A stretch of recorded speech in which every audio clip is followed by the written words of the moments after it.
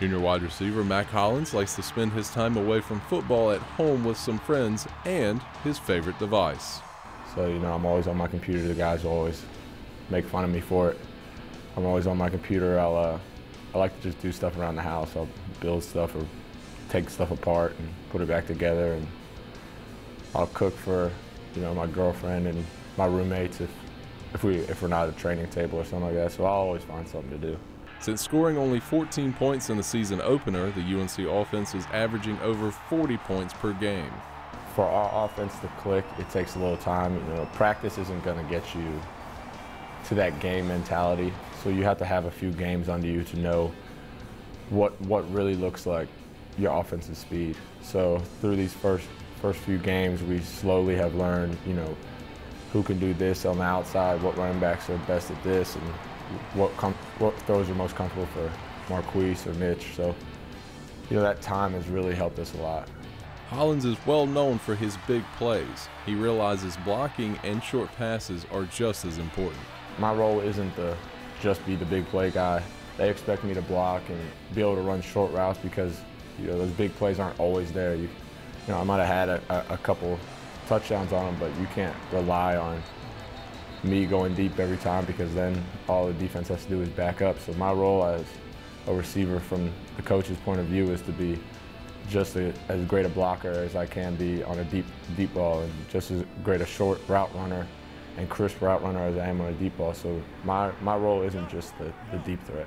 After 4 years of effective recruiting, Coach Fedora has assembled a wide receiving group that is experienced and talented. We're definitely the tightest group on the team, and I think we have the most fun. And we're also the most experienced, which may be a reason for it. So, Quinn Schott, he's the old head of the group, has the most experience by far. And then me and Bug have the same amount of experience, same with Switzer. And then you got guys like Damien and Prohl who are right there who have experience. So it's good to have so many guys that when we step on the field, we can have trust in each other. Because, he's been there before, he knows what he's doing. You don't have to worry about, does he know this play, or is he going to bust this route, what's going on. So it's awesome to have that dynamic. And then on the practice field and in games, it's always fun, lighthearted, but we know how to take care of business. Several young receivers are on the roster waiting for their turn to take the field. Jordan Fialto, Javal Millette, Josh Cabrera, Thomas Jackson. So we have a plethora of people that can step right into our roles.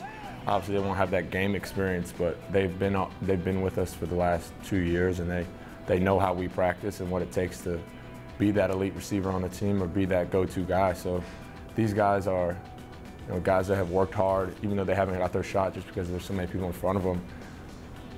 They'll be ready when the time comes. And we also have the transfer Jordan Cunningham, who's just itching to get back on the field. Obviously, he has to sit out a year.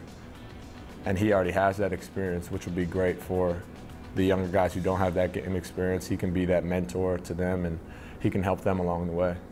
Hollins is an important member of the special teams units. The hardest guys to block are guys with speed because you can't get a hand on them. If somebody's running at you that's 260, he's not going to be able to run past you. So even though he might hit you hard, really all you got to do is just hold your ground and you're going to be able to block him. But if you can't get a hand on a guy, he passes you up and then messes up somebody else's block behind you. So that ends up washing out 3 players instead of 2 or however many we're supposed to block you, now freeing up somebody else. So it's definitely my speed on that and just my willingness to want to do it. A lot of guys don't want to play special teams. I guess they think they're above it, but special teams is just as important as offense or defense. You might not get all that glory, but it's definitely just as important. The Tar Heels are fortunate to have several upperclassmen that are great players and great leaders. I think leadership is extremely important, and not just to have one guy that's the leader, because during a game or throughout the game, you have offense on the field, defense on the sideline. If that one leader is not there, then what is the team supposed to fall apart? So we have guys that are all over the place that can help out, and we have leaders on offensive lines. Like almost every single position group has their own leader that all are working together to keep the team where it needs to be. And I try to lead as much as I can. Whether the guys trust me as a leader is really their opinion, because I can't make myself a leader. They have to make me a leader, and I try to set an example for these guys and try to influence them the best I can, to give us the best chance to win.